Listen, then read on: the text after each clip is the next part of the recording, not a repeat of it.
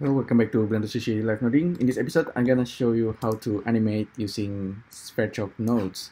So many people have been asking me how to create animation using SVerchok. It's actually pretty simple. It depends what you are doing. If you are animating the transform, you can simply bake it out. For example, if we have this random vector generating objects and you want to animate it using noise, for example, and you are animating the locations, for example, just doing a wiggle. Normally I just show you how we can just plug in frame. So vector in, so this frame is controlling the motion, it's controlling the noise actually, and this noise can be increased like that. So file, save as, this is just animating with SVerchok. Okay, so in theory you can just bake it out. We don't have a way to do this using SVerchok, but I think we can just use action, bake action. Turn on visual keying. I think just hit OK, and yeah, you see, it's already animated. So it's baked. You don't even need SVerchok anymore. So you can go back.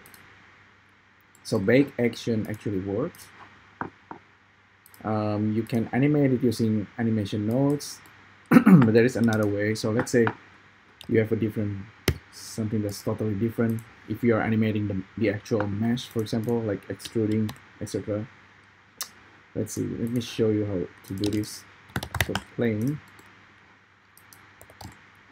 and you have this extrude separate face. So this is the output's gonna be the mesh.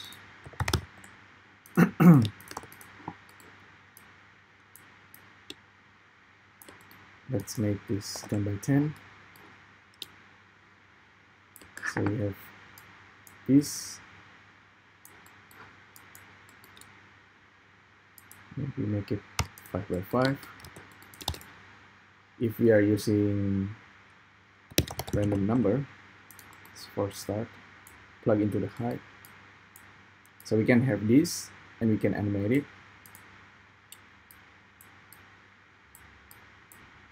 You can also actually use the vector noise.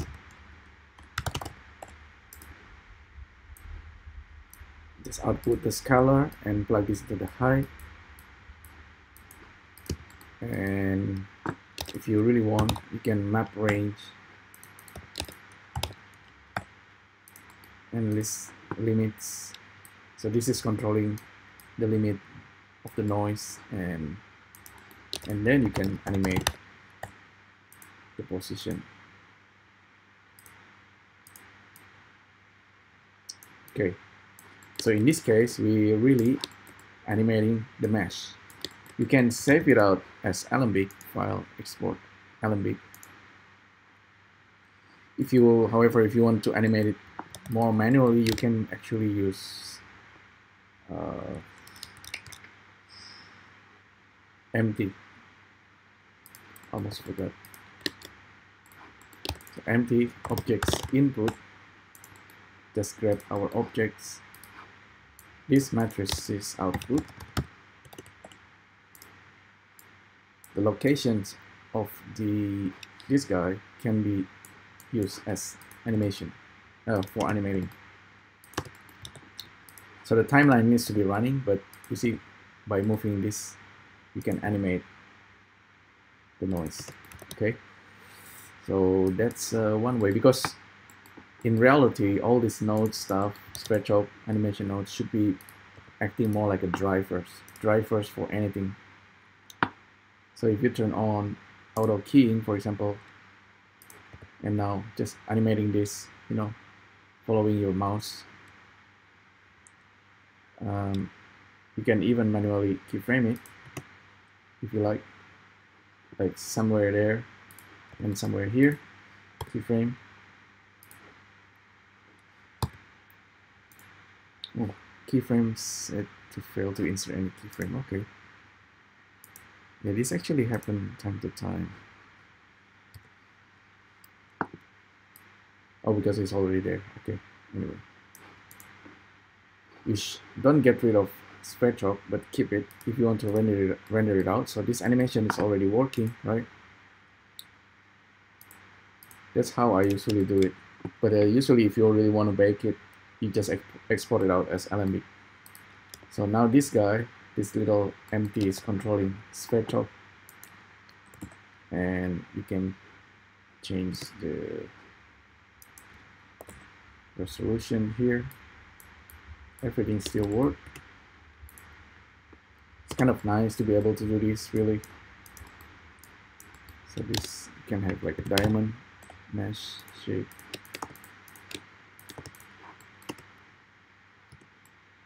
Okay, this one might need more resolutions. Okay, this should go from the center. Okay, center, origins. So time to time we actually need this, I realize. So now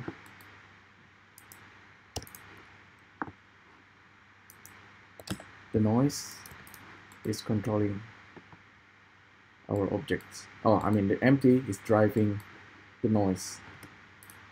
Okay, this is like a little bit too crazy. Let's just, for example, keyframe the locations there, and then keyframe the location here. So now it should be animating. It has some kind of speed, however, be careful. You're animating this manually. So select our objects, select our graph, and just linear it. This is normally what you want. So you have these animations. Okay, so let's do one more thing. Icosphere, dual mesh.